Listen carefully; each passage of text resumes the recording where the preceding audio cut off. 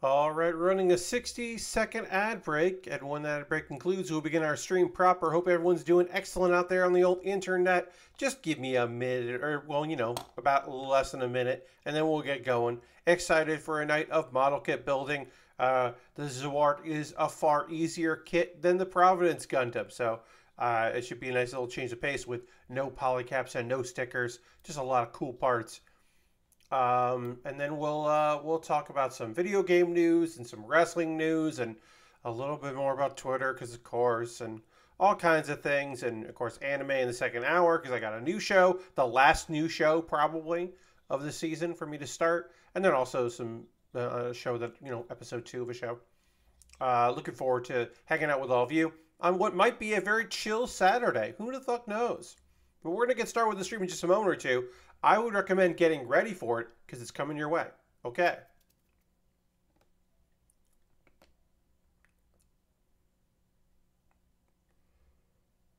Hello and welcome to the Build with Baer Workshop. My name is Pat Baer. I'm here to build a model kit. I'm going to hang out with all of you. I'm throwing the Bear Cave, the Lego, the site, the Tier 2 blue emote in the chat. If you are currently a subscriber, you can apply with those emotes. If you are not yet a subscriber, you can say hi or use other people's emotes, or you have the option. If you're really feeling punchy, you just be a lurker and not say anything and just hang out. It's a Saturday night. We're going to work on a model kit. I've got parts of that model kit done, just a little bit of that model kit. We did the head here of the Zowort Heavy. Working on the chest right now of the Zowort Heavy. High grade from Witcher Mercury. Thank you, Dustin, for purchasing the gift card to USA Gundam Store that I used to buy this kit. It's very nice. The rarest of all ways to support what I do here. Okay, we got no hellos in chat or highs in chat, no emotes in chat. That's okay. It happens. Oh, Aristofan is here. Hello, Aristofan. Happy to have you here. Oh, that's right. I'm not doing a local recording tonight because I stream out some stuff directly after the stream. So I won't do a local recording, and I will just put the VOD out. So people will hear my pre-show VOD stuff. But happy to have you here, Aristofan. Yeah, this might be a quiet evening. People might be out and about doing some stuff, watching some other streams, hanging out. We're going to raid probably over to Loading Ready Run, who usually don't stream late enough for us to raid them. They're usually like wrapping up their streams. But I believe that Brendan Beach Dairy is doing his anime wrap up, and we'll get into I think an hour into that stream. I think we'll go and raid. I'm going to double check that, but I believe that's who we'll raid tonight, which is great because we rarely get to raid those front folks. Yes, yeah, he's not starting till 10 p.m. Eastern, so we'll miss an hour there, but we'll go hang out, and that'll probably go for a while. So we'll go hang out with Beach on a Saturday night. And do that because Beach, very knowledgeable about anime, watches different stuff than I do, so it's a nice perspective to go see somebody else doing something a little different, hitting it from a different angle. You know what I'm saying, you know what I mean. I'm looking forward to working on this Zowort more, so I guess we'll just get into it. Yeah, like I said, looks like we've got kind of a light evening, and that happens now and again. Before we get into it, I will remind you that there is a cool event happening. Pat celebrates 6 years of streaming. That's Thursday, July 20th, 9 p.m. to 11 p.m. Eastern. That's my normal stream time. My first ever stream was 6 years ago on a Thursday. And so it's really fun to do that, to celebrate that. The Death Scythe Hell high grade should arrive. It looks like it'll be here on Monday. That is the kit that I will be working on. I'm going to click let me just click the shipping information, make sure that's all on the up and up. But that is scheduled to arrive on Monday. Yeah, Monday end of day is what we're looking at here. And I do give the the plus or minus of a couple days there, so it can be fashionably late. But yeah, the plan is to build the heavy arm, or not the heavy arms, the Death Scythe Hell high grade, which is a premium Bandai kit. I'm looking forward to working on that. Whatever kit I'm working on, be it this or Lego or whatever it is, it won't be the Zowort probably by next Thursday, but whatever I'm working on, I'll pause, build the Death Scythe, because we build Death Scythes on the stream, and then when the Death Scythe's done, we'll go back to whatever I was working on. The next kit we're working on here is a Lego set, but it should be a one-stream build, because it's a very tiny amount. Why are there fireworks going off? What the fuck?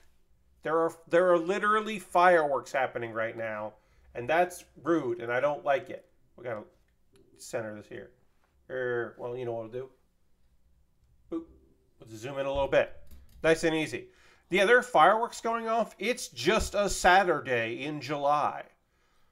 Why do you still have fireworks? And why are you shooting them off illegally? Come on. It's just rude. So, Zowort Heavy. If you missed Thursday's stream where we started this kit towards the end, this kit includes no polycaps, which is, I believe, every kit in this line, the Witcher Mercury line, do not include polycaps, and somewhat even more surprisingly, no stickers. I could not tell you, friends, the last time I built a Bandai model kit that did not include at least eye stickers. But of course, this is, a grunt, and it's a grunt that kind of has laser eyes. So it has the Master Chief like helmet, sort of. It's sort of a Master Chief helmet on it.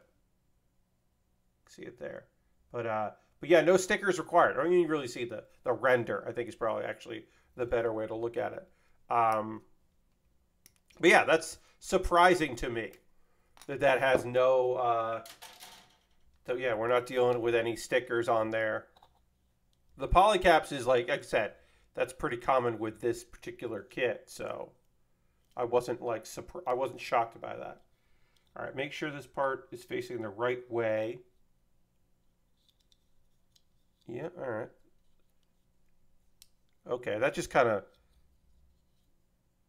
yeah, oh, there we go. It kind of snap fits. All right. That snap fit did not feel great, I'll say, but it worked, so we'll take it. And then, which of these nubbins are not the same, but they're very similar, I think? So, maybe they're the same. We'll find out later if I've messed up the nubbin, which is basically acting like a polycap. Let's be real. That's just a fake polycap right there. Oh, and then we're almost ready to attach the head. We can just attach the head early. I mean, I guess we'll wait until we build a chest and then we'll put the head on it. With no stickers, I added this to my wish list. Nice, Aristophan. Yeah. Yeah, I mean, this is a pretty straightforward kit, right? As far as high grades go, like, I don't think we're going to finish it tonight, but I think we're definitely going to finish it on Monday. You know, that kind of thing. So actually, we might work out. If I finish this on Monday, that Lego set I might finish like during the stream and might like just go a little long. And then we'll start the Death Scythe on Thursday. I don't know. It might actually just work out. And I won't have to pause a build. Because I don't love pausing a build. But at the same time, I got to do something special for my 6-year streamiversary, which I sometimes call it, but not every time. I don't always call it a streamiversary, but that's what it is. Because I didn't celebrate my 5-year because I forgot to do that. And then it was past the date and then I didn't feel like doing it. And I was like, oh, I guess I could do my 5 years of being an affiliate, but that's not as fun. You know, I would like celebrate partner if I ever got partner. If that ever fucking happened, I guess I would celebrate that, but not affiliate. I'm going to panel on this now, just because it's going to be harder to do later probably. So we'll just get in there. Just do something nice and easy. I don't even know what will be seen and what won't be. I just know that if I can see that line, it'll be easier to do it now than later. So we'll just do that now. And then pop this cap here. All right, what should we? What do we got going on today? What did we talk about today? A couple short Twitter things. There's no big Twitter bullshit. The small ones. There is a thing where they have switched everyone's default settings about direct messages, because you could choose originally you could choose like, oh, anyone that follows me, or I follow anyone I follow, not follows me, that would be weird, anyone I follow can DM me. Or you could set it to you can make a request, anyone can DM. It doesn't immediately go through. You have to like read the request. It doesn't go to your normal DMs. It goes to a little thing, and then you see a message, and you can like be like, oh, I actually don't want to read this message. It's from an obvious bot or whatever. So I'm going to say no to that. Well, they made a change. The new default is that people who are verified can send DM requests to you by default, and then also people who you follow. And then even if your setting before was anyone, you have to go in and change that. So that's nonsense. And also, apparently, it doesn't always take the first time. So if you really want those DMs, or if you want to make sure that verified people who you don't follow can't just fucking DM you. And by verified, of course, I mean Twitter Blue, people that paid Twitter money. If you got to make sure for that. So you got the two ends of it. You got like my end, where I want people to be able to reach out to me, because I don't want to have to follow every fucking person who might ever be interested in talking to me. But also those folks that want to keep their shit locked down, so they're not getting random requests from people that decided to pay money. Now, speaking of people decided to pay money.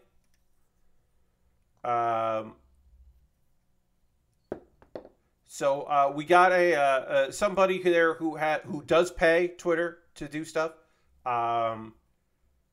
saying, got the answer from Twitter support. Ad sharing is only currently available to the hand-picked lucky ones. So there are a bunch of Elon stans who are upset because they aren't part of the lucky few, the chosen. Remember, Twitter Blue was supposed to democratize the verified and democratize Twitter and make it open to everybody that wanted to pay money, and not just this weird select few. But if you want to get paid for your fucking terrible engagement numbers, you can't, and it's a select few. So people who are garbage are upset about that, and then people who are who would never are laughing about it. So that's your one Twitter update. Here's the other one. This is Elon replying to a request that somebody had to him for comment. Let's see. Oh, I need A24 and A25. Okay. We're still negative cash flow due to 50% drop in advertising revenue plus heavy debt load. Need to reach positive cash flow before we have the luxury of anything else. So it's very funny that he's just like, yeah, we had a huge drop in our advertising. Now, of course, he blames everyone but himself for that. But yes, the huge drop in that. And then also, don't ask him specifically what the heavy debt load is, because it's him. Twitter is in heavy debt because of him, because of part of the buyout agreement is that Twitter took on some of his debt to buy Twitter. And the company is doing worse directly because of him. Harold just resubbed at tier 1 for 68 months. Thank you so much, Harold, for doing that. Appreciate you very much. Thank you so much, my friend. 68 months is so many months. It's almost incredibly nice. Right now, it's nice. It's still good. 69, still 68, 69, we're great. 68, pretty good. But also, welcome back, Harold. Glad you're back safe and sound. I will be building the Lego set that you purchased for my birthday next, after this kit is completed. So in the short future, in the not so distant future, I will be putting together that cool little Lego car. And that'll be fun. But yeah, thank you for resubbing. Appreciate that. It's just very funny that Elon's just like, oh yeah, we don't have any money. We're like really in trouble. She's like, yeah, dude. It's so weird. It's so weird that you suddenly have like negative cash flow. That advertisers, as soon as you took in the lead up to you taking over, as soon as a lot of their contacts at Twitter, people that worked there that were their contacts, as soon as those folks started, getting laid off, suddenly people were like, I'm a little worried about this. Maybe we should wait before we start putting money into Twitter. I have a plan. I'm going to win Powerball tonight, and then I shall rescue Twitter from Elon. Oh, Harold, look, I hope you win Powerball. I hope everybody wins. I hope someone I know wins Powerball. That would be lovely. Don't buy Twitter with Powerball, with your Powerball winnings. That's not, joking or not, that's not a wise investment. Don't worry about it.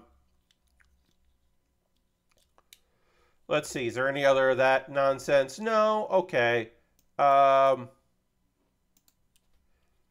Let's move from one nonsense thing to another. This is a thing that I saw on Twitter, so that's unfortunately a great source for bullshit. Y'all hear about this Flash movie?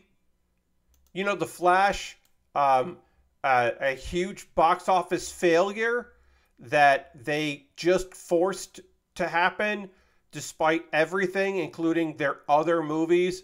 And say it, but I immediately let the value drop some more and buy low. Okay, yeah. Y'all know about the Flash and the lead who is a fucking problem, and how they were like, no, we're standing by them. We're gonna stick with Ezra. It's gonna work out great. It's such a big. It's the box office flop of the year. It's terrible. And then they were like, okay, well, here's what we're going to do with this. Now, obviously, it's not the first one that WB has done some bullshit with some of their movies in Web 3.0, aka the blockchain. They have done some more of this. So I am not trying to imply that this is the new hotness, that this is like the only way to do it. It's just funny because they're immediately trying to salvage this with this terrible method. So, Warner Brothers Digital Collectibles, which is their NFT Web3 branch, they're rolling out the Flash Web3 movie experience, which is like the movie, and then also a bunch of behind-the-scenes features, and then some NFTs, some of which you can only get if you buy the better mystery version, because they're different tiers. And one of the things they're touting is an interactive experience. And that's hilarious, because if you watch this fucking trailer, it looks so bad. It's unbelievable, the weird render they had to do of the movie sets to make it feel like you're in the bedroom or the Batcave, and it fucking looks like 90s FMV video games. It's remarkably shitty. It's obviously it is no surprise that these things would look bad. But it's perfect for that movie. Excuse me. Pardon me. Harold says, speaking of movies, apparently Max has a documentary about the rise and fall of HQ Trivia coming out next week. Okay. Interesting. I mean, did HQ Trivia fall? I mean, I guess it did. It certainly peaked. It did have a peak. I guess. I don't know if HQ Trivia needs a documentary. I guess that's my point. I guess that's my thought. I don't know if it needs one. Hopefully it's interesting, but yeah, I don't know. Scott's a good dude.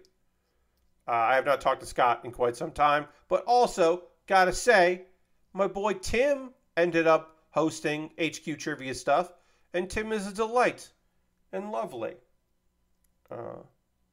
So that was also nice. It was nice for Tim to get a little bit of work there. I think I put this in the wrong one. Let's see if I can pop this out. Can you use a spudger? Let's just see if I can do it like that. Yeah. Okay, let's see if it was supposed to actually go in this one. Yes, I had it in the wrong spot.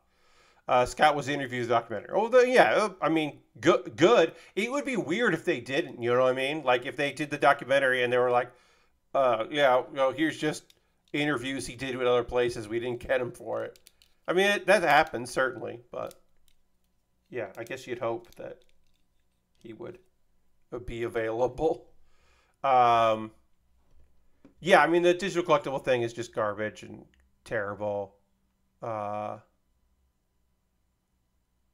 Also, Web 3 is kind of done. The Flash is shit. And then James Gunn could have just buried it, and he didn't. And you think like maybe he's like, you probably should have let that one go, my dude. Probably could have let that one die, but whatever, didn't. Activision is there's very little stopping the Activision Blizzard King buyout from Microsoft. It's going to happen. It's going to be weird. Again, consolidations, all that. God, somebody brought up the statistic the other day that 10 years ago, Activision put out like 13 big, quote unquote, big games, and this year they're putting out like 2. It's just a strange thing to think about. That games have just gotten bigger and bigger, and budgets have just gotten bigger and bigger, and they, like a company like Activision will just like be like, oh yeah, well we're gonna put out Call of Duty, probably. They haven't announced Call of Duty. There's gonna be a Call of Duty, and Diablo 4. I mean, shot point, like, yes and no. He's not going to be gone. He's just going to be a Microsoft employee for a couple years. And then he'll become the CEO of another company. Maybe even one you like. Because he likes it a lot. He really likes being the CEO of a video game company. So he'll stick around for whatever the deal implies, and then he'll leave with a bunch of money, and then he'll become the CEO of some other company, because that's his jam. That's the thing he likes to do. So yeah, it's gonna be a weird thing, but it looks like that's all going through. Let's see. Major Nelson is leaving Xbox after 20 years of being, social media and podcast and, a guy. I don't know if it's the guy, but a guy that you remember the name of. Even if you know him as Major Nelson and not Larry. But yeah, Larry's leaving, which is weird. It's a weird thing. 20 years is a long-ass time to be in one company. Says the guy that was in a company for 16 years. I can tell you, it's a lot. I have not seen it yet, but I know it exists. Somewhere out there, there is fan art of Master Chief saluting Larry. It's got to be out there. I haven't seen it, but just because I haven't seen it doesn't mean that it doesn't exist. Somebody's made that fan art. Let's see.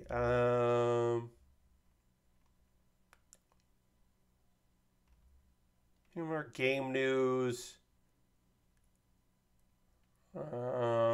Oh yeah. I we gotta talk about this like fucking tiny build shit. We gotta talk about tiny build. Uh, Holy shit. So, um, y'all know my thoughts on AI. How for creative, my general thought is like brainstorming. In the world of brainstorming, AI is interesting. In the world of translation, of like, there are people who are using AI to help like translate things by feeding in a script from one language translation to get another language translation of like some things. Like there's some interesting things there. I think like you can't just do literal. You have to like, you have to look into it with other things. It's got to be in part.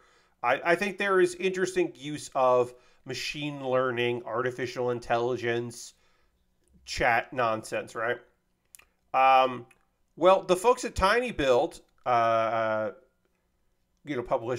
Tinykin and Hello Neighbor and a bunch of other, like a ton of stuff. They're the people with the abnormally large PAX booth. Like they've just got a lot of space at PAX for some reason, and you're always just like, what the fuck? So they're like, one of their ideas is um, experimental. Although they have said they have used some of it, but basically their idea is, well, we can feed Slack and Zoom and other like chat logs of employees into Chat GPT, and then we can look for warning signs of potential problems. Specifically, looking for like trying to figure out who's at risk of burnout, because an inherent belief of Alex Nichprokchik, Alex from Tiny Build, feels like, oh, well, we've seen that like it starts with toxic behavior. Toxic behavior is a good indication of potential burnout. And so if we can use these chat logs to figure that out ahead of time, we can then perform support. Now, it shouldn't need to be said, but toxicity has nothing to do with burnout. When especially minority groups in the games industry face a higher rate of burnout than anyone else, and usually it's because of other toxic people. That has nothing to do with it. Also, they said it was theoretical because people were, they're pushing back. They're like, oh, well, this was said as theoretical things. These were taken out of context, blah, blah, blah. And it's like, no, you've said that you've been retroactively looking at the chat logs and of employees that have left the company who you identified as is burnout related, to use it as information to then cross-reference. So they're already fucking doing it. It's just dystopian bullshit. And they're like, oh, no one's monitoring employees this way. No, you're doing retroactively and you're planning on doing it.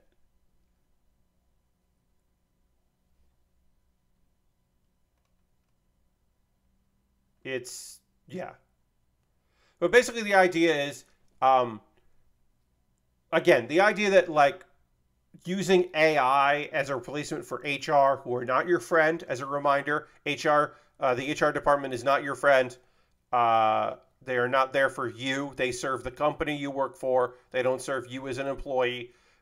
You are the resource in the R. But using AI for that is just like, no. No, it's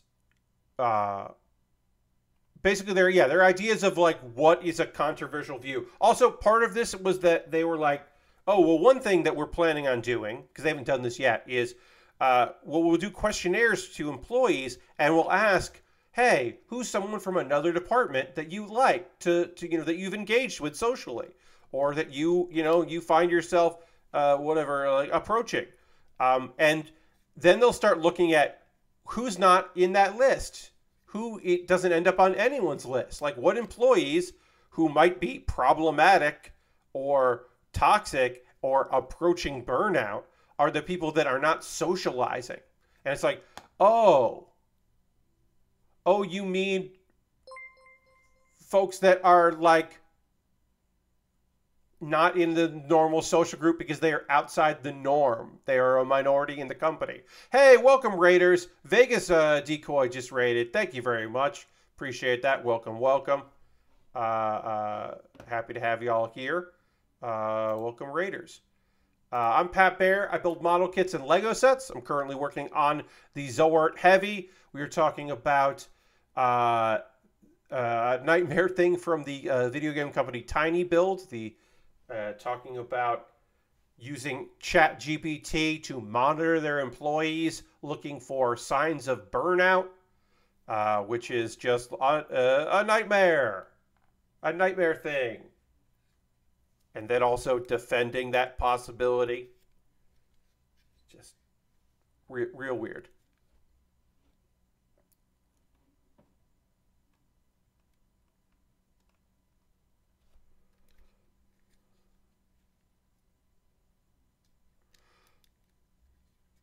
Yeah. I don't really have much to say with that. It's not good. Yeah, you know what? I'll say I agree with UC Santa Cruz Associate Professor Maddie Bryce with a great and horrific example of using AI uncritically has those in power taking it at face value and internalizing its biases. Yes, because also reminder that there's a biasing. And again, if you're looking at like, oh, who in the company doesn't socialize with other people, they could be problematic. Those could just be people in minority groups that are excluded.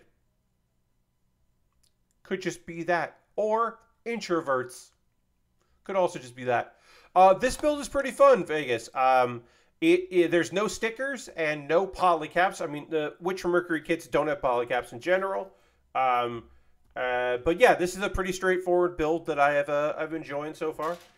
We have finished the head and the chest, which includes the big kind of backpack booster rockets unit here, because this kit has lots of weapons that will go on later. You can see these spots here. We're going to get some weapons on there in a bit, which is fun.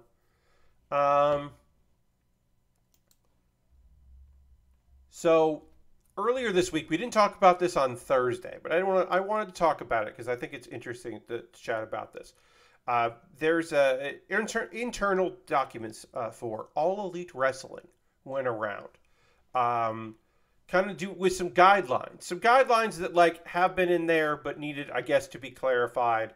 That I would say are pretty interesting, about some moves that are banned and other moves that you gotta like talk to somebody about. The idea being like, hey, you can do this, but you gotta like tell a producer. Now, some of that is because of the danger of those moves, and some of it is just like, well, we just don't want some people like they want to know, like they don't want like 3 pile drivers in a row, but they have some things that they're like, hey, don't do this. Now, obviously, there are going to be people in the company that are just going to do it because they have the clout to just do whatever. But there'll be other people that will hopefully think twice about doing these. And again, some of these are common sense because they are dangerous. And some of them are just like, yeah, probably don't do that on a Wednesday. You know what I mean? But like chair shots to the head. Yeah. Buckle bombs. That is doing a power bomb into the turnbuckle. Yeah, probably don't do that move anymore. It has seriously injured many people. All right. Thank you very much. Appreciate that. Thank you for the raid, of course. All right, we need C13. Let's see. Oh, and thank you for the follow, Vegas. Appreciate that. Spitting. Here's a big one that they don't want people to do at the old AEW. Initiating concussion or seizure symptoms while selling a move. Yeah. Daniel Bryan fucking did that shit. And it scared the shit out of it. I mean, hey, great.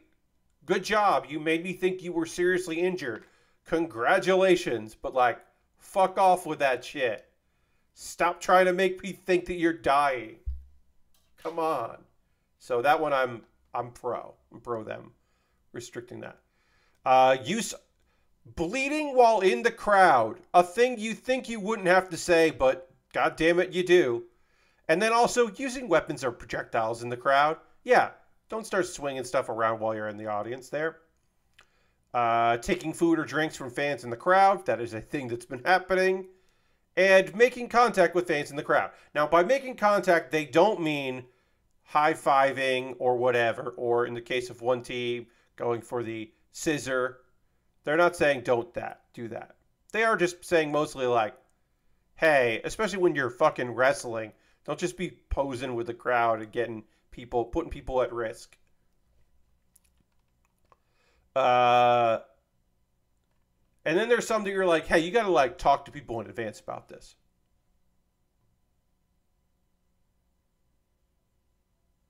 What? I don't know.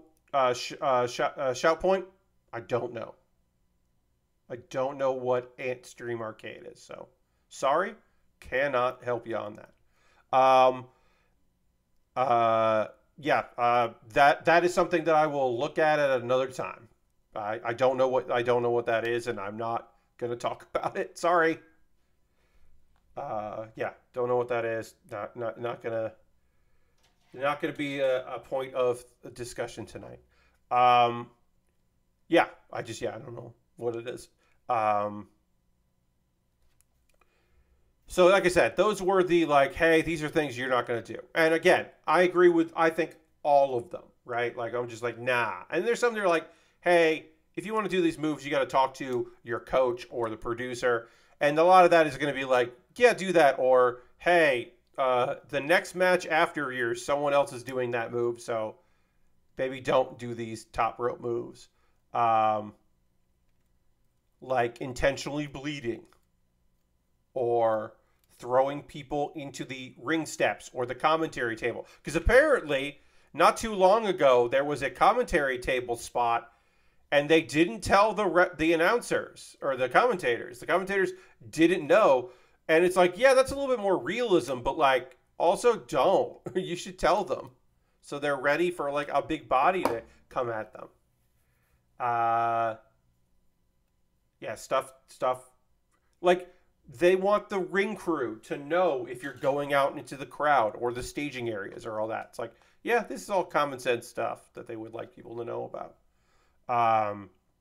Weapon usage and various objects and stuff like that. Yeah, all that stuff makes a lot of sense.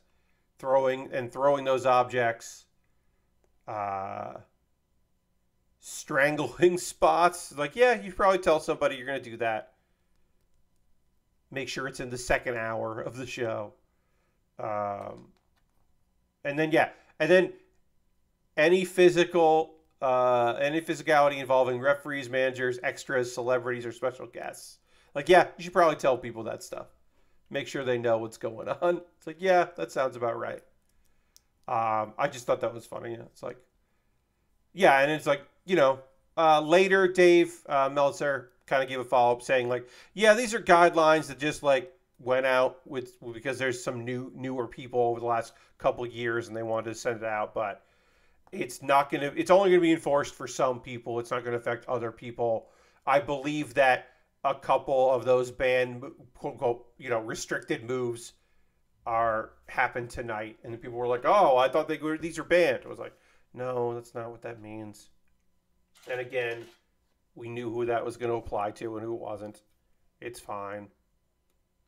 A lot of that is just like, yeah, don't do the same moves other people are going to do. Because it's weird. That sometimes that shit is weird. And you're like, oh no. No, but But we were going to do that spot. Uh-oh. And then you guys suddenly change your mind and do all that and you throw everybody off. Could be bad. Let's see. Other stuff to talk about tonight. Let's see. We'll go to there. We are, of course, going to talk about some anime in the second hour. I've got a couple things to chat about that I have been playing that I think will be fun to converse with you all about. Let's see. These nubbins look like, yeah, they're supposed to be there. Okay.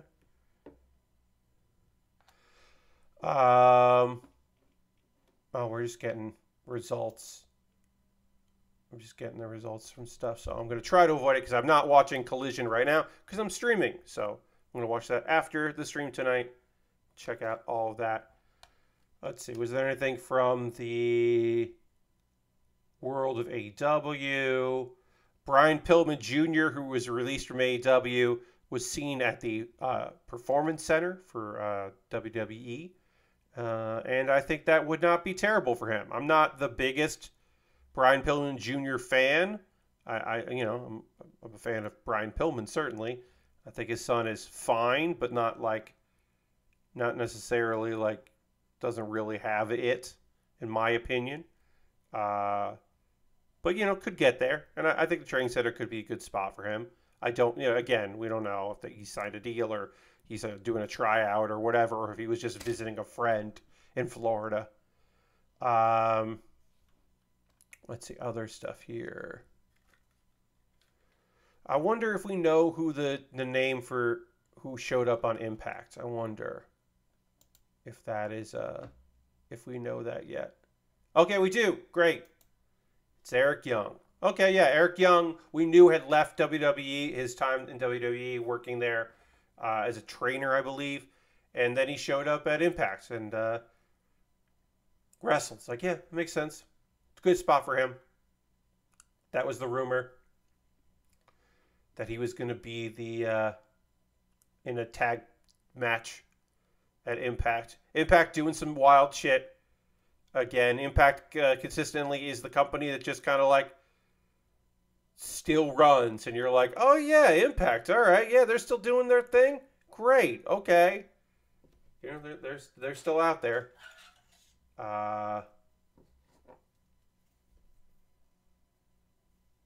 Basically, he was there for, like very little time in WWE. So good on him. Also, in one of my favorite things is not every time that someone leaves, but a lot of times when people leave Impact, they get murdered. Their characters get killed off because he was stabbed in December by his protege. Hey, Lord Christian, welcome. So that to me is funny. He's like, yeah, he got better. He somehow got stabbed and it was okay. Mickey James was pushed in front of a train. Like, a lot of nonsense in Impact. So it's like, it totally makes sense that he would just be back. Like, it's no big deal. But yeah, good for him. Glad that he is back there. It's a good place for him.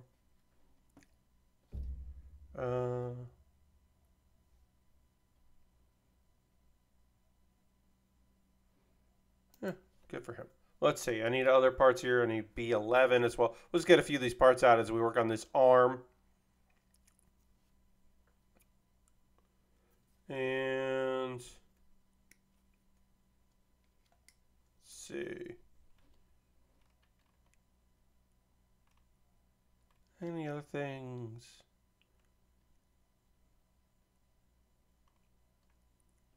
Something about Mercedes Monet, possibly. Okay, that's kind of cool.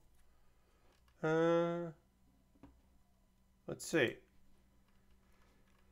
I'm sorry that I don't have like a ton of things to talk about tonight. I really just don't have a lot going on these days. It was a pretty relaxing weekend. I did mow the lawn today. I did the front and side lawn, which was fine. I would describe that as a totally okay experience. You know, I'm still, my allergies are bothering me. It wasn't like fun to do, but it wasn't the end of the world to do that. Let's see. We're talking with some friends about strike stuff, and figuring all that stuff out. A few of my friends in LA and New York who are part of SAG but not part of the WGA, getting ready to striking out there. Lord Crest says, I assume you're highly anticipating the Gex remasters. I've never played a Gex. Never played a Gex game. I know who Gex is. I'm culturally aware of Gex. But I've never played a Gex video game. And I don't think I would start at... I don't think I'm ever going to... You know what? I'm going to say that right now. I'm fairly sure I'm never going to play a Gex video game. I'm just going to go out and say it. Look, it's possible that someday I might. There might be a reason for me to get into Gex, but I don't expect that to be a thing. It may be. John says, we watched all of The Nanny last year. There is an episode where Fran's character refuses to cross a picket line. Nice. And John says, I got Gex PS Vita right now. Okay. Got on your Vita. You don't want to play a game where a gecko voiced by Dana Gould makes random Austin Powers references? No. At least Conqueror's Bad Fur Day, which is not a good video game, at least that's like weird and British. So it's got the weird Britishness of it. But like, I don't need Gex. Yeah, I'm good. That is factually not my bag, baby. It's not my bag at all. But yes, strike stuff's going on, even more so, and it's great. There's a lot of good energy there, and hopefully it will lead to proper compensation for people that work incredibly hard. That would be fantastic. It certainly is a possibility that the cooperative action like that could work out. We'll see. And a reminder for folks: if you are in a union, yes, if you are in a union, as John says, if you are in a union, right? You, as an individual, reserve the right to not cross a picket line. As a union member, another picket line. As a organization, depending on the union, they can or cannot do a sympathy strike, or they can or cannot encourage you to not cross a picket line. Depends on the strength of your own union. But as an individual union member, you of course reserve the right to just be like, no, not gonna do it. And I would, if you are a union member, I would say, go, great. There's been discussions of people talking about like, what is crossing the picket line? What is not? What is scab work? What isn't scab work? Like, what do they want from us? And I'll just make it very clear. You'll be able to find these on Twitter. If you go to Adam Conover's Twitter page or my Twitter page for retweets and stuff like that. Adam's been a good resource because he's a loud dude and because his work on television is saying uncomfortable and annoying truths. So people look to him. He is a good mouthpiece because he is an affable nerd. So he is a good mouthpiece for these kinds of things. But yeah, the Writers Guild and SAG-AFTRA at this very time, for members, no working on shows, no promoting shows. So if you still want to go to San Diego Comic-Con, yes, I'm going to get to that in a moment. If you're still going to San Diego Comic-Con, hey, don't be on a panel. Don't promote things that came out. That's on them, right? No new work, whatever. There are lots of rules of what you can and can't do, and how you can and can't work. And the two guilds are very happy to answer questions. Those are for guild members. For non-guild members, for people who are actors who work outside of it and all that, it is, hey, just so you know, if you're not in the guild or in the union and you start trying to pick up scab work, they reserve the right to never let you in that union. So, it's like, fucking figure that shit out for yourself if that's the risk you are interested in taking or not. Now, for people who are not in those fields, what's the deal? How do you work this? As John says, strike funds. Supporting a strike fund is a great way to support the people who are doing this. Sharing their message on social media. When inevitably someone in your family or your friend or a coworker starts blaming rich, quote unquote, rich actors who are millionaires, all of them are millionaires, when statistically 80% of folks in the guild do not qualify for the minimum to have health care provided by SAG-AFTRA. And writers are in a far worse position. If you are in the company of people who start blaming them, just remind them that 97% of actors are closer to the amount of money you make in your job. You're actually angry at the corporations, not the people. And you should direct that to CEOs. Yes.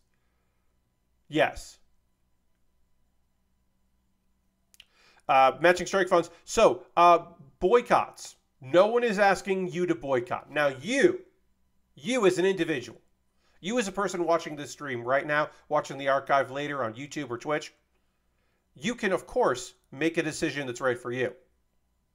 If you don't want to go see Barbie, don't see Barbie. You want to cancel your Netflix? Cancel your Netflix. There are shows that people worked very hard on that they will also not be promoting, that they would like to see do well, because they worked very hard on it. So they would prefer that you, if you could, support stuff. Now, future things, scab work, you call out that scab work, right? If you see some motherfucking content creators on the red carpet, you raise hell about that shit.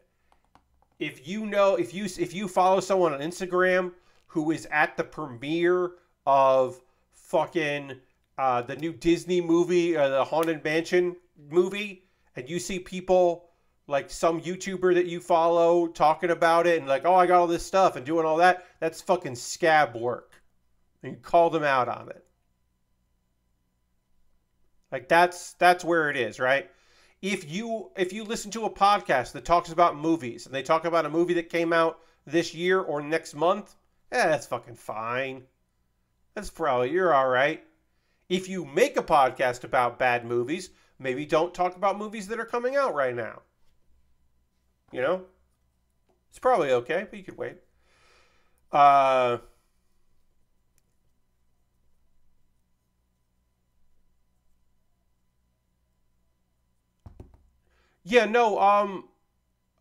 Perlman's net worth is, by some accounts, under $10 million, which is a lot of money. But also, that's not a lot of money when you think about the movies that Ron Perlman has been in and the very successful TV shows that Ron Perlman has been in. When you think about the work that Ron Perlman has done, less than $10 million is not a lot of fucking money. That's kind of weird, right?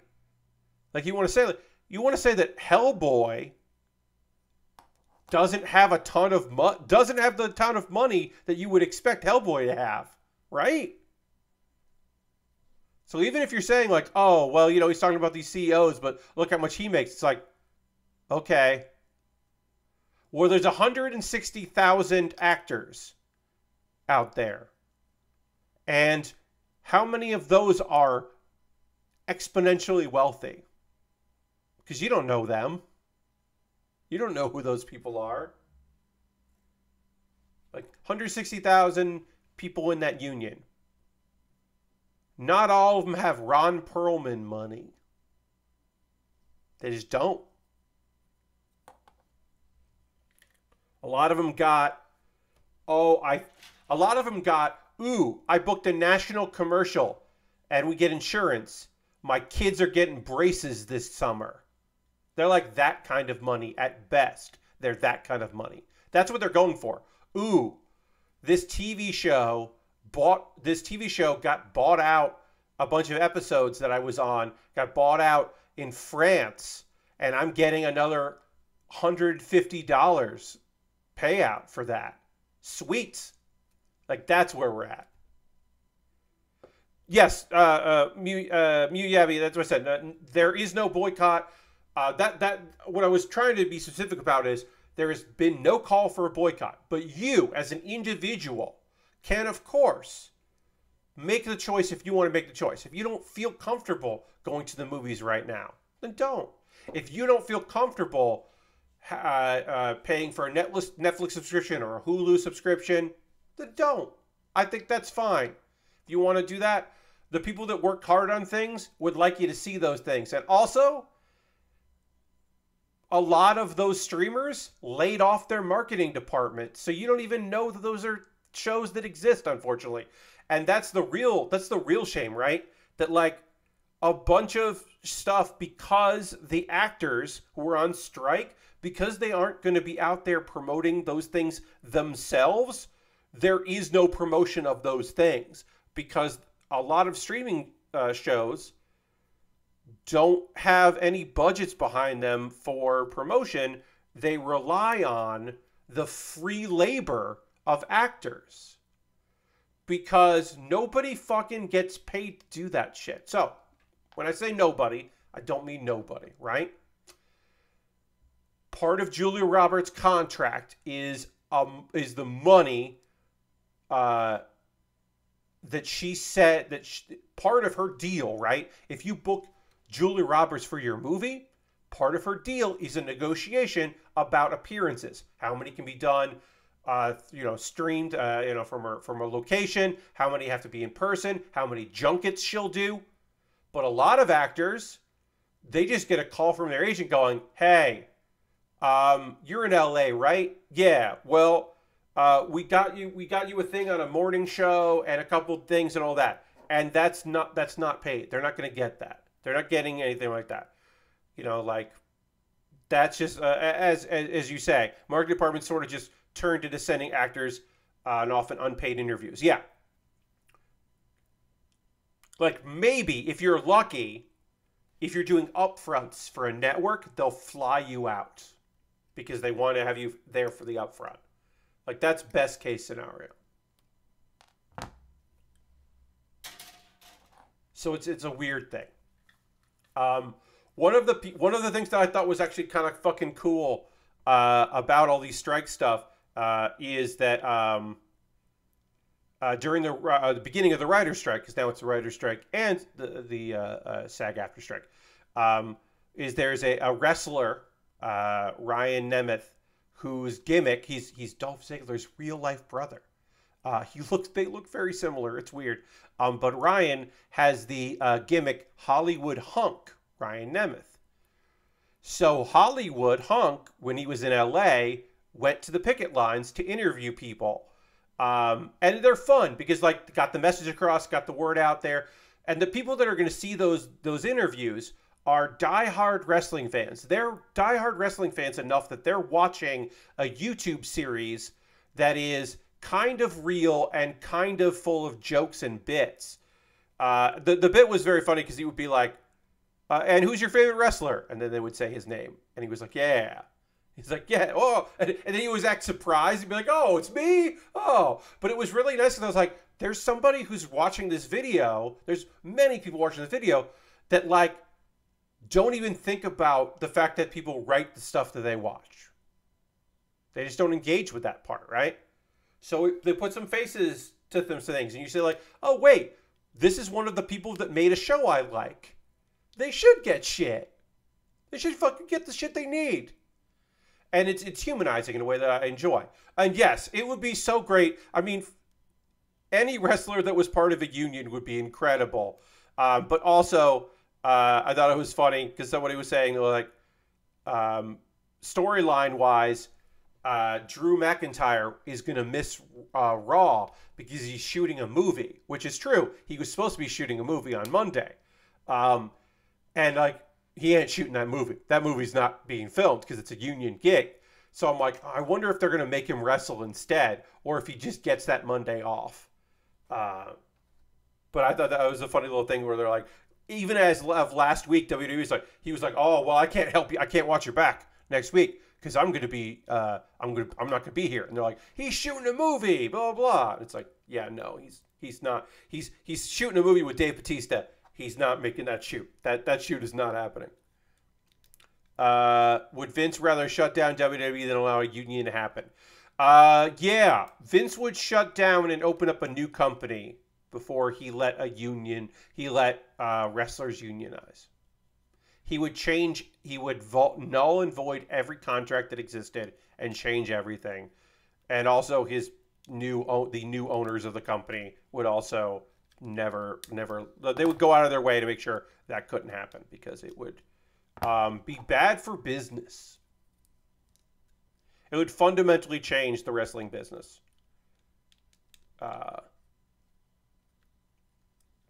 But it's there. Yeah, we're light years away from that. Unfortunately, it would be great, but we're so far away from that. All right, we're gonna take a pause for the cause. I'm gonna talk to y'all about ways you can support the channel. If you haven't been to a stream before and you don't know what I'm about to do here, my stream, I should say specifically. So I don't have sponsors, right? I don't have, I've never had any sponsors. I've gotten some free video game codes on occasion, with the hope that I would stream the game, but never signed any deals of like, oh, we're giving you this game in exchange for you doing that. It's always just been like people in PR for companies being like, oh, hey, here's a code. But I've never received a model kit, never got sponsored by any companies or anything like that. I continue to do this thanks to your generosity. And so I'm going to talk about ways you can support the channel if you're so inclined. Everything I'm about to mention here is optional. You don't have to do any of this if you don't want to. You watching is incredible because when I started this stream tonight, there was at one point where we had 3 viewers and we're up to 15. And that's so much more than 3. So that's very kind of you. We're going to get back to building, of course, and talk about some anime because I got 2 shows to chat with you about. But right now, I did want to just take an opportunity to talk about ways you can support the channel if you'd like to. As John just threw in there, being a subscriber is the easiest way to support what I do here. If you want it, so if you are a subscriber, you can throw the Bear Cave, the Lego, the Scythe, and if you're a tier 2 subscriber, you get the blue emote. You get those lovely emotes made by Xandra. You don't see ads, which is really nice.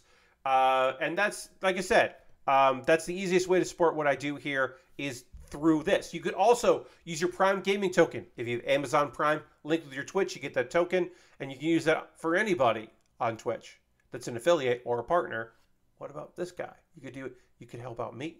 That is a way you could go. Now, that's not the only way to support me, right? Gifting a sub is also a thing you could do. Bobby Dice Roller gifted so many subs this month. It's ridiculous. And Shot Point and Aristofan also gifted subs, which is lovely. That's not the only way to support what I do here because I have other ways like my Patreon at patreon.com/PatBear. There's a $1, $3, $5, and $10 tier. There are different rewards for the different tiers. Consider joining the old Patreon. And you can see what the different tiers get if you want to do that. Let's see. Also, we got the Patreon. What's the other thing that I want to tell you about? Oh yeah, YouTube. I got a YouTube channel, youtube.com/PatBaer. You can head over to my YouTube channel if you wanted to do that. Subscribing to YouTube is free, but there's a membership if you want to join. And for $2 a month, $2 a month, you get to see my Wednesday video series. You get to see any of those Wednesday videos a day early. It's a little something, something. Let's see. What other things do I want to say? Those are all ways to monthly, like every month, support what I do here.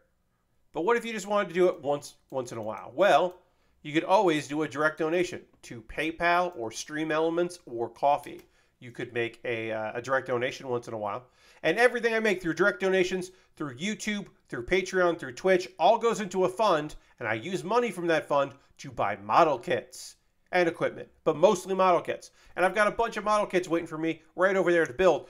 But I've got a kit that was bought off, but it was purchased through USA Gundam Store. I'll talk about that first because Dustin picked up this. Well, he didn't pick up this kit. I should say. I'll explain it. He went to. This is what Dustin did. Dustin went to USA Gundam Store. Either started an account or already had an account. I don't know which.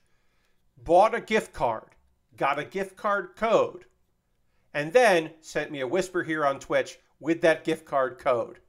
And I picked out a kit that was around the money that was sent. Had to pay a little for shipping, which is fine. Not complaining about that. And used that money to buy this, the Zowort Heavy. So this was bought with that gift card code. Now, that's the most complicated way to support me. There are other ways to support me that are not as complicated, and I'll mention that right now. The easiest way to support me is through my Amazon wish list. And I've got a bunch of stuff on there. I've got Lego sets, and I got model kits. I got inexpensive kits. I got expensive kits. And anything that's bought through USA Gundam Store or through my Amazon wish list, I make a dedicated video talking about it. It's called a mailbag video for my YouTube, and it jumps the queue. It becomes the next thing I build. So I've got a Lego set that Harold picked up for me for my birthday. I'm going to work on that next. And then once that's done, then I'll go back to my backlog. And I got a bunch of stuff in the backlog. But yeah, if you look at the list, I've got all kinds of different stuff there. Inexpensive kits, expensive kits, kits that are never on sale, kits that have free shipping, all kinds of different stuff. So plenty of stuff from Witcher Mercury that I haven't built yet. At least one kit from Ironblood Orphans that I haven't built yet. That'll be the last thing from Ironblood Orphans I need to build. A bunch of different stuff. I always update the list. I try to keep it in price order. There's some gear at the bottom because maybe you just want me to have... I don't know. I don't think anyone's ever going to buy it. It's okay if no one ever does because I think it's funny. There's an on-air sign. And I think it would be very funny if I had to install behind me over my bed probably because I would put it like where the photo or... the photo of the Gohan model kit that I have framed for no good reason. I would put a sign in between those things that said on air. I don't think anyone should buy that. I'd rather you buy me a model kit, but I like having things that are not model kits on my wish list. And then my alternative to my Amazon wish list is my Throne wish list. And Throne, there's not a lot of model kits on Throne. It's mostly gear there, but I have turned on the surprise gifts. So if you want to, I think it's category driven, so you can buy stuff in certain categories. So if you want to buy me a surprise gift on Throne, I have opened up that Pandora's box.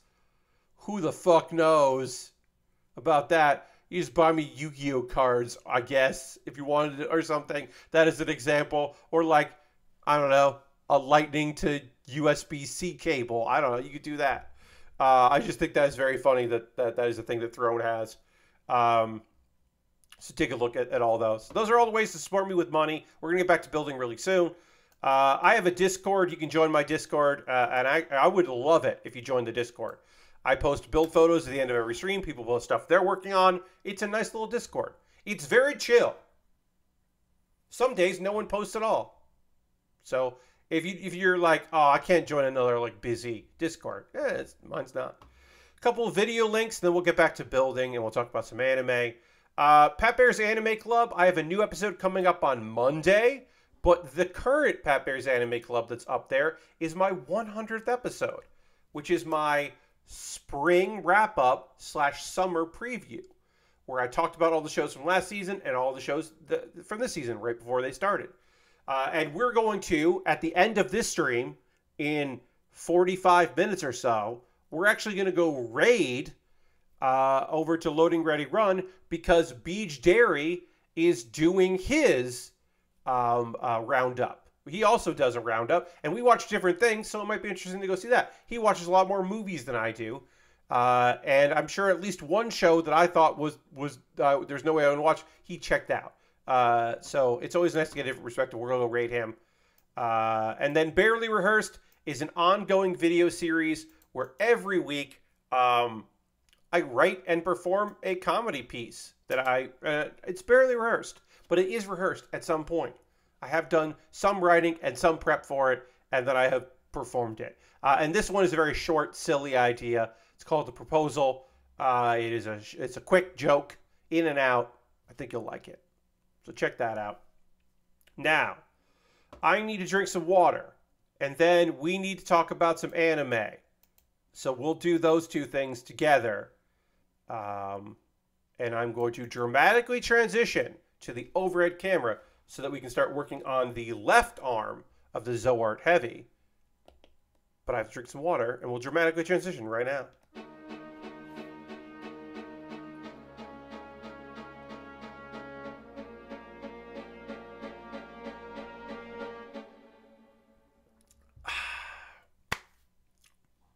Sometimes I don't take enough breaks during the stream to drink water, so I built one in for myself. To explain that for new people.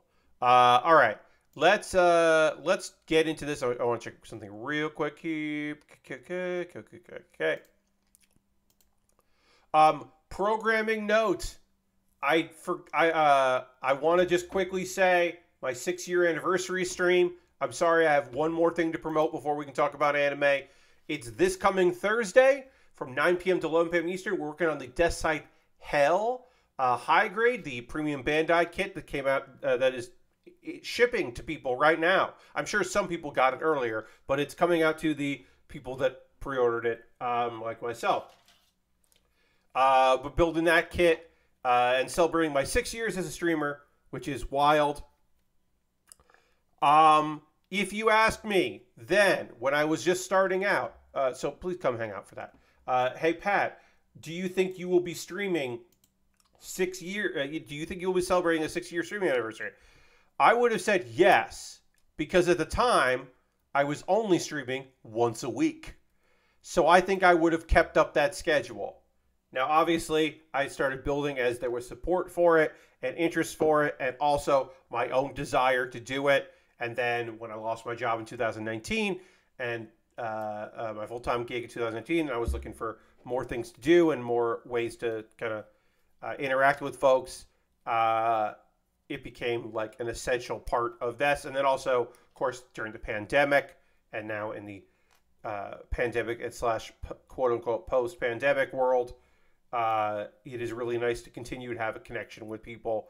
And also a little bit of consistency in my life, because I don't have the most consistency these days, unfortunately.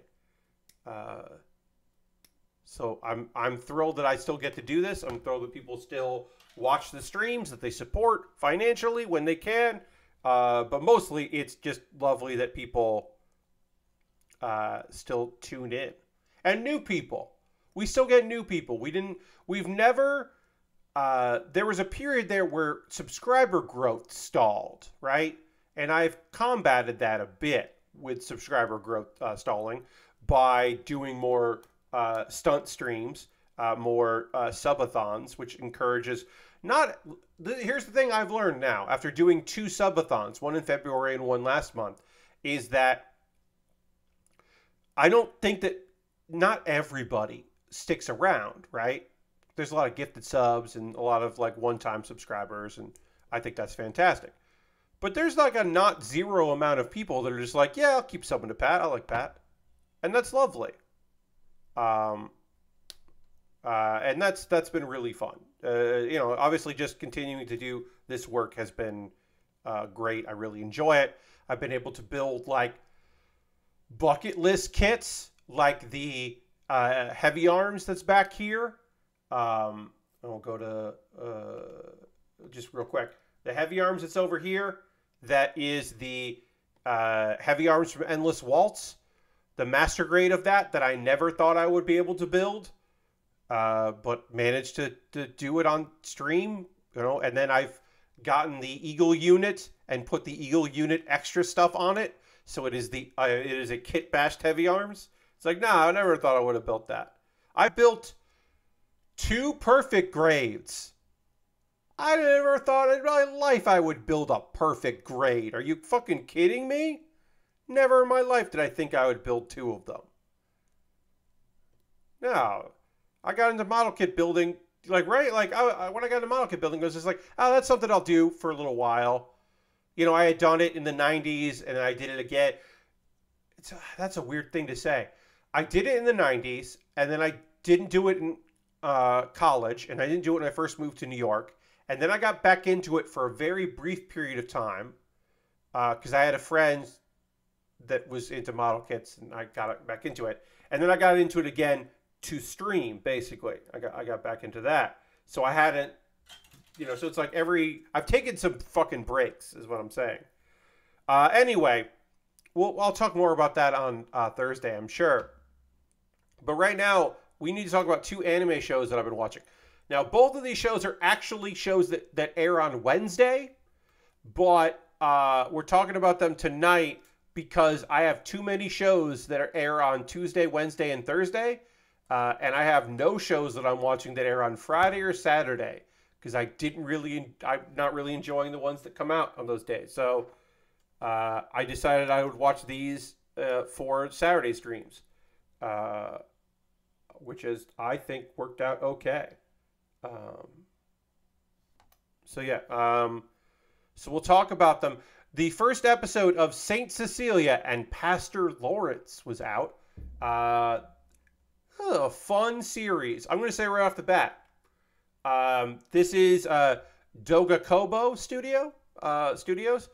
They had what some people would consider the anime of the year last season, Oshi no Ko, the front runner in many people's minds as the best new series, at least to say, even if I personally think that Witch from Mercury is, you know, the best show of the year. But Oshi no Ko, obviously a huge fucking hit. Dogakobo, they do a lot of like slice of life and romance stuff, and some isekai, but like the chiller isekai fantasy stuff. And this is a fantasy series, but it seems to be like a slice of life kind of romantic comedy-ish thing about 2 religious characters. You got Pastor Lawrence, and you've got Cecilia, the saint. So we're in a fantasy world here. We don't know much about like the world and world building stuff yet. We'll get more world building. Right now, the main thing we know is that there is some sort of abilities that saints have, some kind of magic powers. And then also there is a point where we discover, wait, sorry. I did this wrong here. There are angels. Angels are out there, apparently. So I'm going to jump around a little bit in this one because this is like a lot of small little stuff happened here. I have not read the source material of this, but I would not be surprised if the source material is like a 4-panel thing or like mini comics or something. But basically, the gist of it is Cecilia has a crush on Lawrence. Always has. Lawrence found her. She suddenly appeared in this village. She's the only saintess in the village. She suddenly appeared, and he's been looking out for her. Now, maybe he's kind of got like a fatherly or older brother affection for her, but also people in the town fucking know what's up. They know about the feelings, and I think a lot of them are rooting for her. But there's just like a lot of silliness there. Also, a thing to mention about Cecilia. When it's time for work and people are there and there's expectations of her, she's a dedicated, hard-working go-getter. As soon as those people leave and the job is done, oh, Cecilia's a lazy bones, doesn't want to do shit. And also is very bored because Lawrence doesn't let her do like a lot of tasks that she would enjoy doing, like cooking or helping out in the fields, because he's an overprotective figure in her life, it seems like. They go to tour some homes, to talk to some people. There is a very fucking funny scene where they go to meet this woman and a bunch of kids show up and they're like, "Hey, Satis, do a miracle. Do a miracle for us." And like Lawrence is like, it's gonna turn out bad. So she does a card trick, which is technically a miracle. And I just thought that was like such a funny bit of business, and be like, yeah, I'll do a miracle. Here you go. Whoa, is this your card? Or, it wasn't exactly that, but it was similar to that. And I was like, all right, that's pretty good. That's pretty funny. Let's see. There's a whole thing at a clothing shop where there's a wedding dress out there, and basically it's heavily implied they're like, hey, when it's your time to get a wedding dress, you just let me know, because they all know the feelings they have for one another. They talk about how they met, and they're cooking together, and how Cecilia likes to get herself in quote-unquote harmful situations, which we've had no immediate explanation for. There's also a thing where like cats are afraid of Lawrence, and I don't know if that's like or gonna come back up, but it happens. It was weird. And then there's, hey guys, it's raining, and they don't have an umbrella, so they're out in the rain. And then a woman and her friend see them, and they offer an umbrella. And then Cecilia's like, come on an umbrella with me. And it's like, oh, we're flirting like this in the first episode, huh? All right. And then the rain stops, so no go. No go on the flirting. But then anyway, he picks her up so that her feet don't get, muddy. Carries her there. And it was very cute. And there's a whole thing where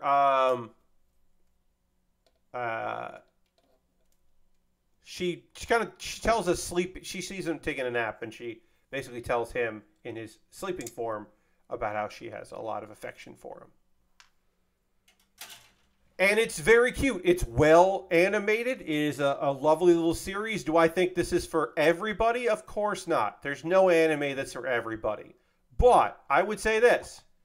If you're looking for something a little saccharine sweet, you could do a lot fucking worse than Saint Cecilia and Pastor Lawrence. This is going to be one of those shows that, like, I'm not going to know a lot of people that are also watching it, but for friends of mine that like a certain vibe, like, we don't have this year, we've had Otaku Elf is the closest we've had to girls doing things as any show like that.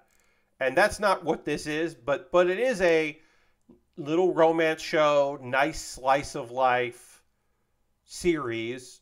And it could get dramatic. I don't think it is. It doesn't seem to be the vibe. Like, again, it could, but I think it's mostly just like pretty fucking chill and cute.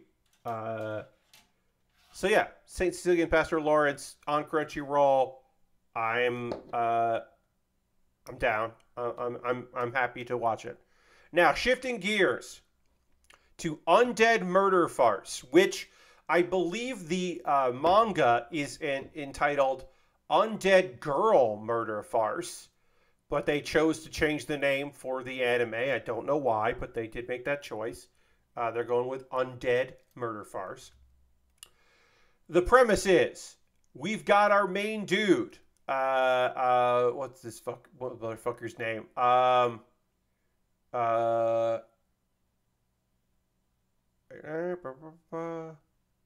yeah.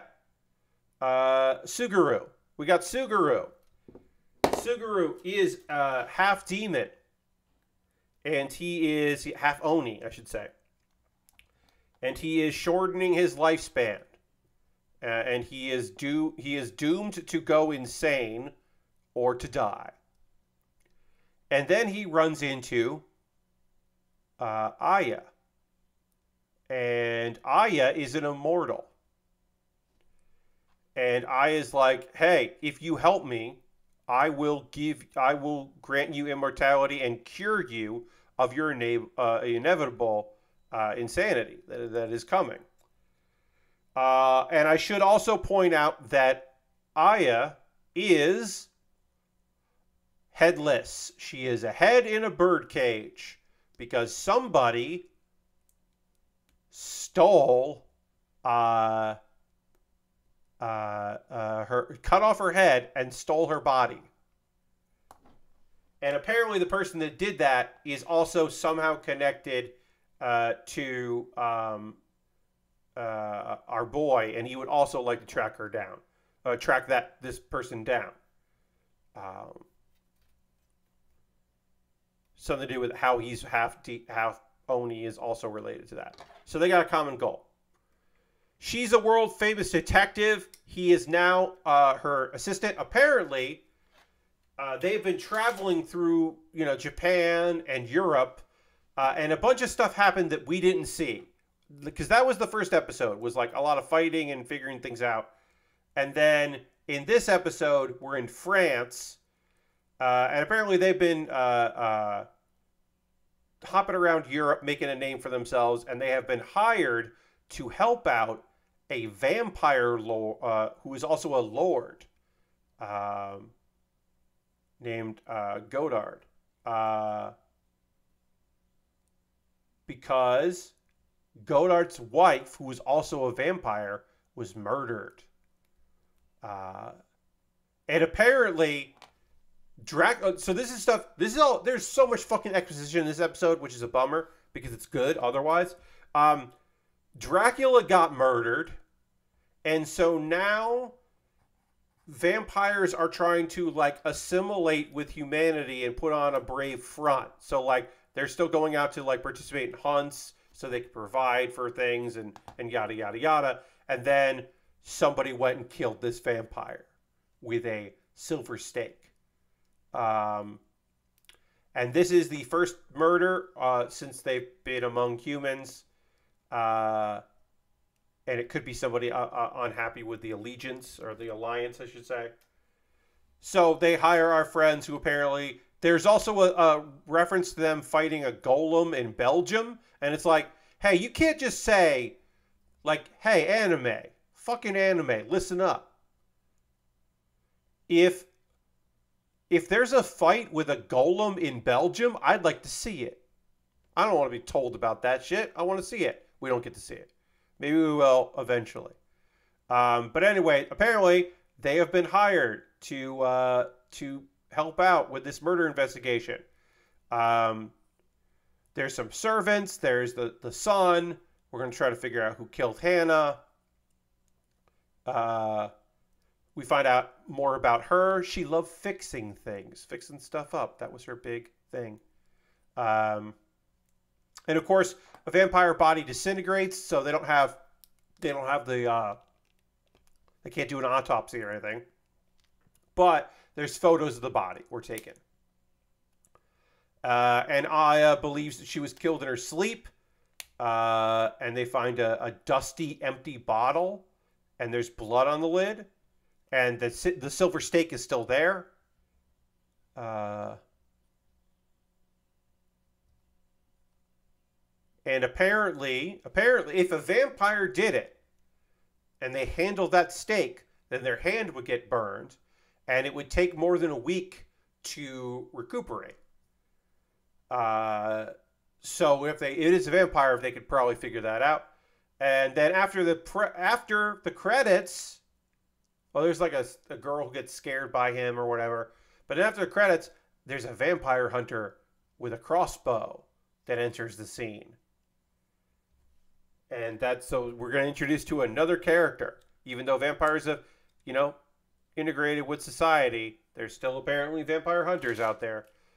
And so, Undead Murder Farce, or as the manga is called, Undead Girl Murder Farce. I thought episode 1 was better than episode 2 because episode 2 was a lot of exposition. I think we're probably going to get settled into the It's not a monster of the week because they didn't solve this problem, so it is a problem that they will solve over the course of a few episodes. Maybe, hey, for all I know, the whole season of this show could be solving this vampire murder. I don't think that's the case, but it could be. But the animation is goddamn gorgeous. The vibe is so good. It is one of the best shows this season. It is generally like, when I looked at it, I went like, oh, there's a weird guy and a severed head detective. I think I'm going to pass. But so many people I know were like, no, Pat. Like they saw me talking about it, in video, and were like, no, you got to check this out. And they were right, because it's really good. It is one of my favorite shows this season, which is funny to say. My two favorite shows this season are, so far anyway, are Undead Murder Farce and Reborn as a Vending Machine. But also, Reborn as a Vending Machine is fucking great. It's so stupid. But it commits to its silliness. Reborn as a Vending Machine understands that it is making a very dumb program. It is aware of what it is making and how it looks. And it's just like, yeah, this is goofy. Enjoy. And I do enjoy. I think it is very fun. All right. So let's start working on the legs. We made a bunch of progress on this kit. We are done with the top half of this kit. We still have legs, a waist, or legs, feet, a waist, and then we've got to do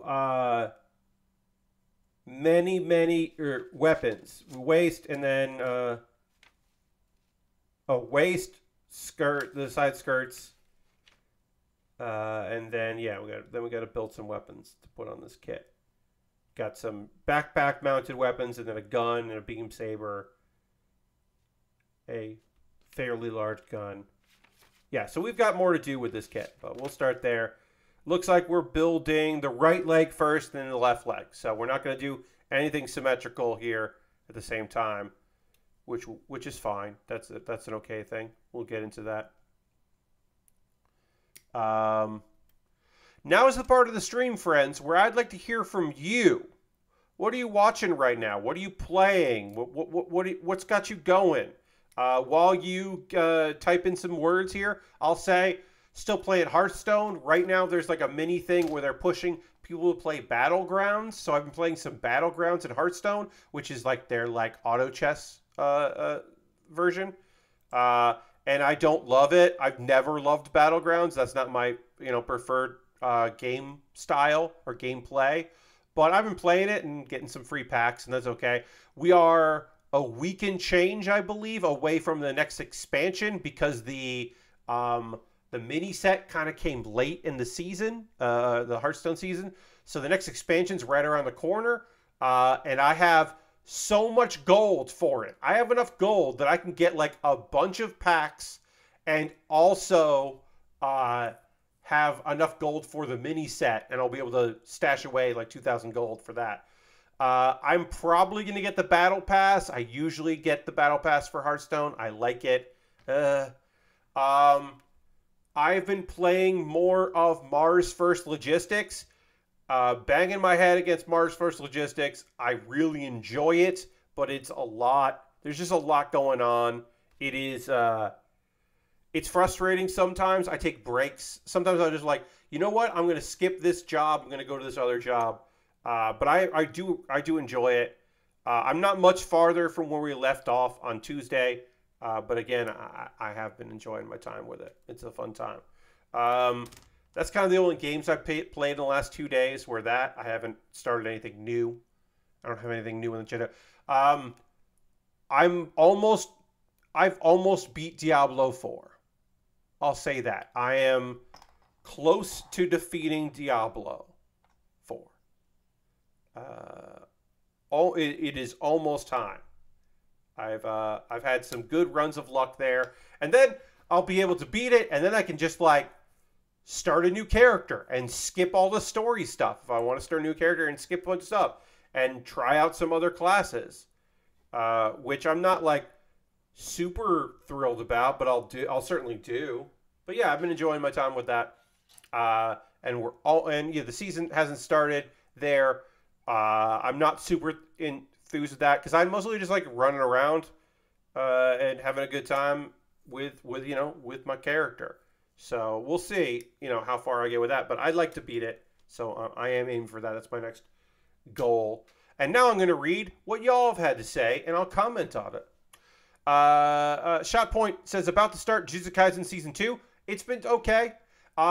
So I have... the art style is awesome, obviously. Great studio. Working on it. Looks really good. No complaints there. I'm going in with the understanding that... and this is not me because I haven't read it. A lot of people don't love where Jujutsu Kaisen goes as a show or as a story in the manga.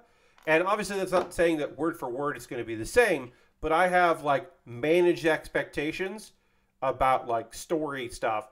But as far as characterization goes, like it's still a fantastic series. So I have been certainly enjoying my time with that. Even if I know that I might come to be a little bummed. But I'm kind of ready for it. Harold says, I started watching Ted Lasso. I'm midway through season 2. Enjoy yourself with that, Harold. Ted Lasso is a fine series. There's a couple times where I'm like, yeah. I mean, come on. At this point, you gotta like maybe Ted needs to assimilate a little better at one point. But overall, that's still a fun show. That's still a good time. Let's see. Shot Point also says, playing Planet Crater right now while listening. Heck yeah. I hope you're having a good time with the old Planet Crater. Yeah, people want to play games while I'm doing this stuff. That's totally fine. I don't mind that. I don't mind being your podcast. Lord Crashton says, I watched Nimona on Netflix, which is based on a Tumblr comic series. Pretty good stuff. I have heard good things. Haven't checked that out, but I have heard good things. John says, wife and I are moving over to watch Outlaw Star, and I'm going to be starting Fuga Melodies of Steel 2 after playing the first game last week. So,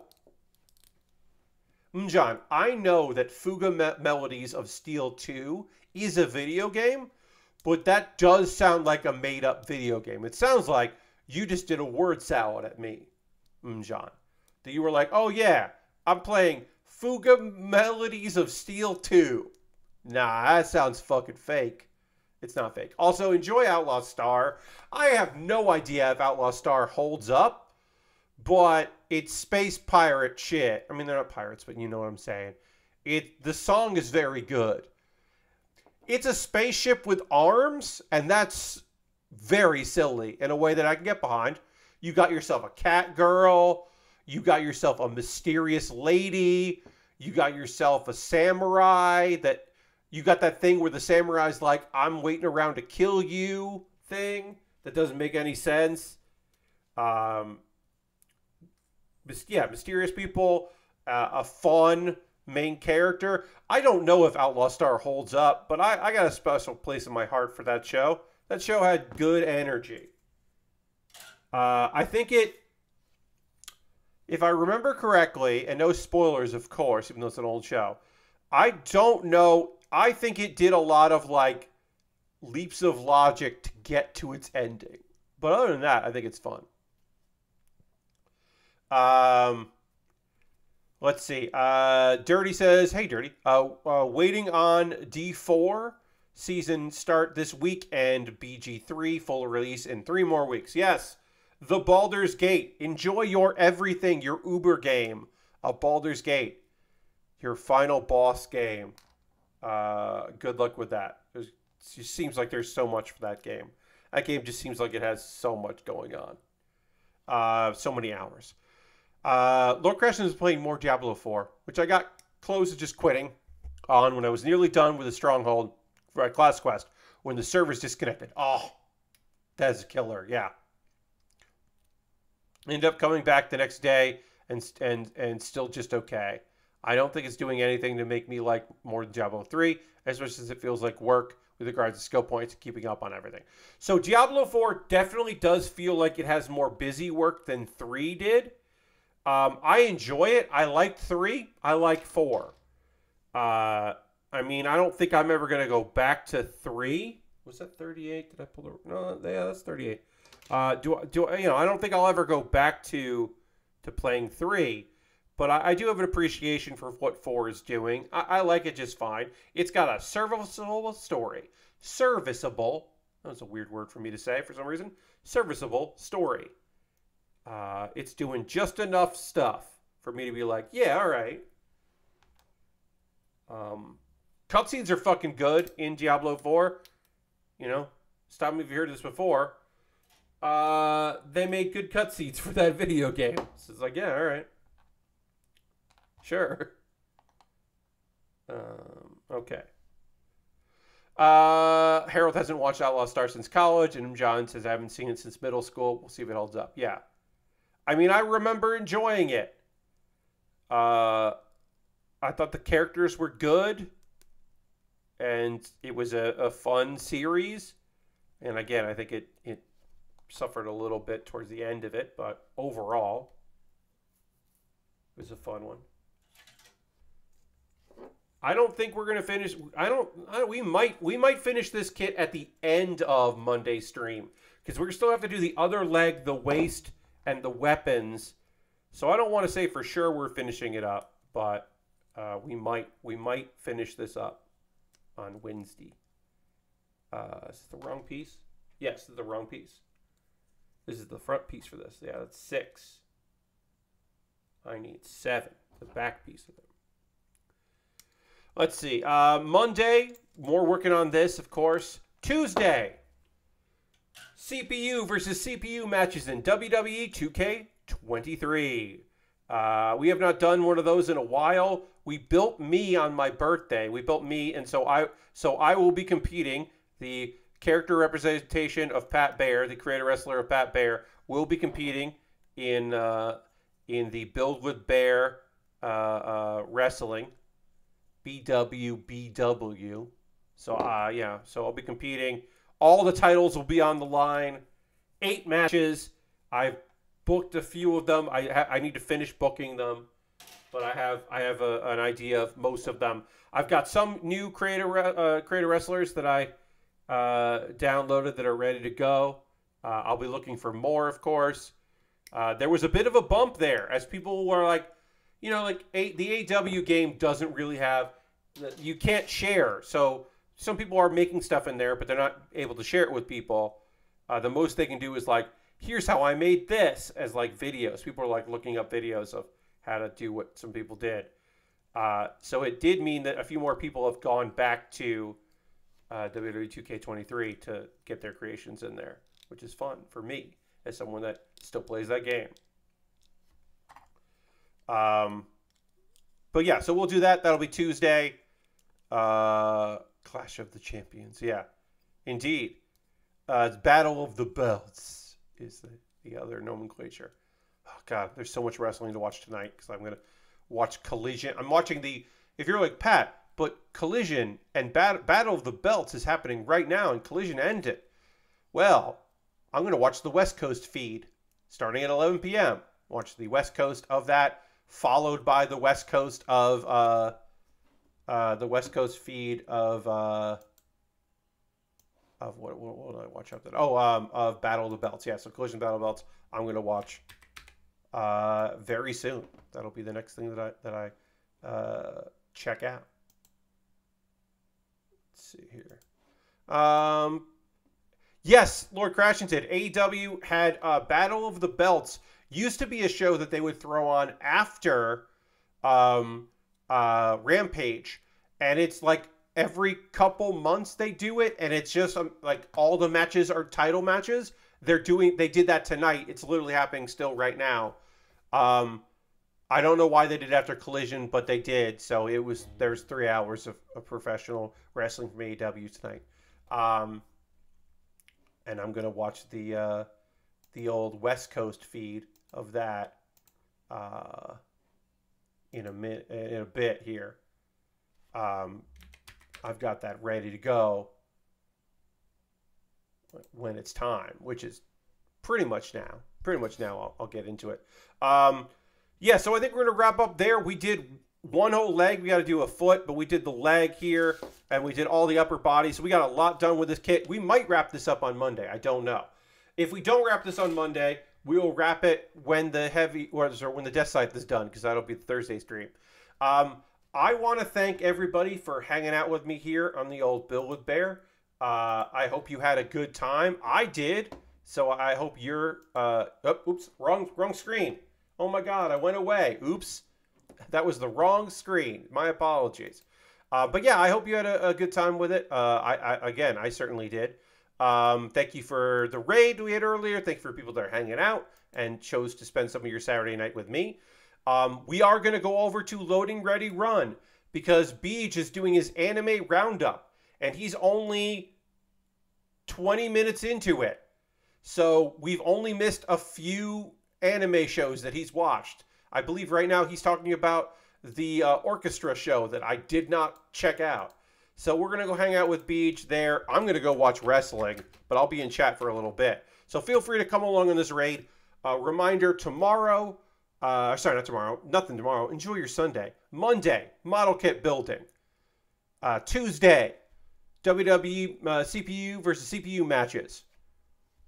Thursday, my 20th, my 6-year anniversary. It's on my 20th anniversary. It's July 20th. So Thursday, July 20th is my 6-year streaming anniversary. And I hope you come hang out on that stream too. Thanks everybody for hanging out. I'll see you again in the future. Goodbye, everybody. Goodbye, goodbye, goodbye, goodbye, goodbye, goodbye, goodbye.